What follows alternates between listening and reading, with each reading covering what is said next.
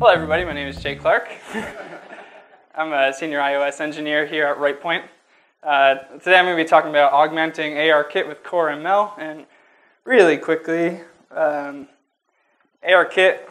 and Core ML are Apple's augmented reality and machine learning frameworks. And really quickly, augmented reality is putting fake stuff in the real world, and machine learning, it means a lot of things, but it usually means teaching a computer to solve a problem without giving it all of the cases it's going to experience.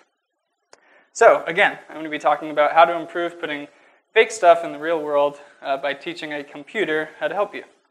The way I'd like to tell this story is by demonstrating how we created the AR experience for the Cider and Food app we just shipped for Angry Orchard. The app is sweet. Go download it. It's free. The way it works is a user scans a bottle of Angry Orchard, then Ryan, their cider master, takes over the label of the real-world bottle. He tells you about the flavor of cider you're holding. He also offers different food pairings and recipes that go well with that flavor. And finally, when you pull the phone away from the bottle, you find that you're transported to their actual orchard in upstate New York.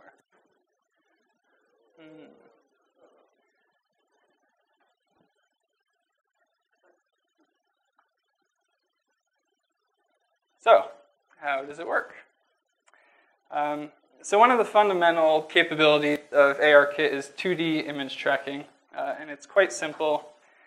You tell Apple what image you're looking for, and Apple tells you when it finds it and where it is in 3D space 60 times a second. So in the context of our app, this allows us to anchor our augmented reality content to the bottle.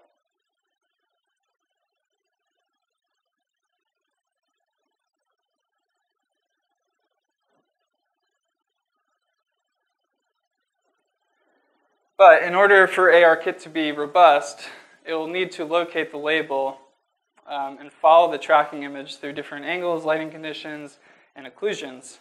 So it needs to identify that all of these real-world images map to the same tracking image.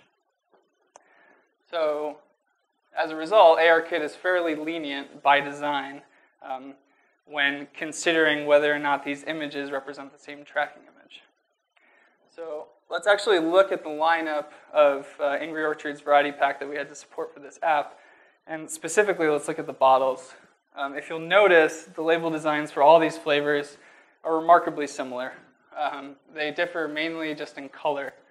And color, as you saw previously in that slide, is not a good feature for tracking because real-world lighting can be so variable. So this feature is now a problem for us because ARKit thinks all these labels are the same flavor. So what do? The whole experience is based on Ryan, the cider master, giving us contextual information on the different flavors. So enter Core ML.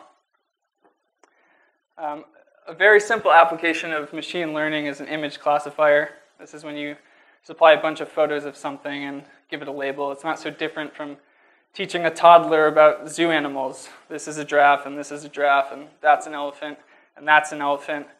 And then you flip the script, and you show your toddler a new image, and you ask the toddler, what animal is this? So now we're all machine learning experts. That's good. So back to the app. What's the best way to tell all these labels apart? Well, if we concentrate specifically on the part of the label that differs the most, the name of the flavor, and we take a lot of photos of this. In this case, for our application, it was over 1,200 photos for all the different flavors, and train a model, then we should be able to tell them apart. So this is how the scanning works in the app today. The user is prompted to scan a bottle. They go and find a bottle, and scan one of the flavors. And we actually only look for one tracking image, which is the same across all the different flavors. And now we know we found an Angry Orchard bottle, but we don't know what flavor, but we do know where to look. So we can grab, from the camera feed, 10 frames of this flavor label area, and we can feed all 10 of those frames into our machine learning model. And if the machine learning model comes up with some consensus, then we are confident in displaying the experience for that specific flavor. And that's pretty much it. So ARKit can help you keep your experience reliably anchored to your product, and CoreML can help you contextualize that experience. And that's it. Thank you.